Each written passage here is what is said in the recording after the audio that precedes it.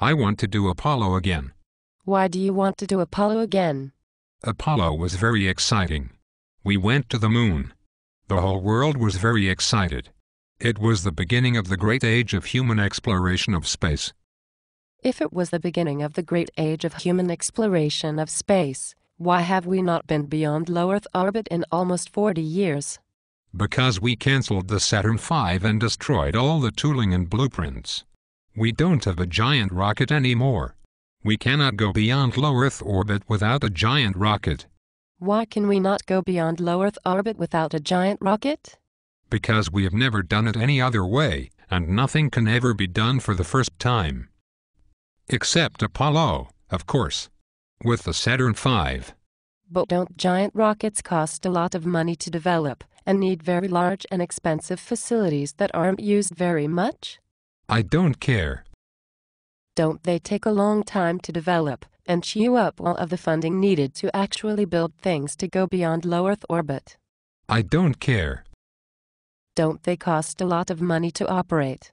I don't care. Isn't it very expensive to throw the giant rocket away with each flight? I don't care.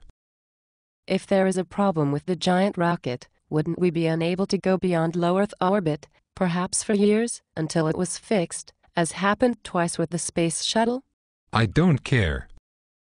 Isn't it risky to put all of a single multi-billion-dollar mission on a giant rocket if the rocket doesn't work?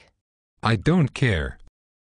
What if you want to do a space mission beyond low Earth orbit that doesn't fit on the giant rocket and you need a bigger rocket? I want to do Apollo again. It was very exciting. Everyone was excited. What does the giant rocket launch into space? A little capsule, a lander, a departure stage, but mostly propellant.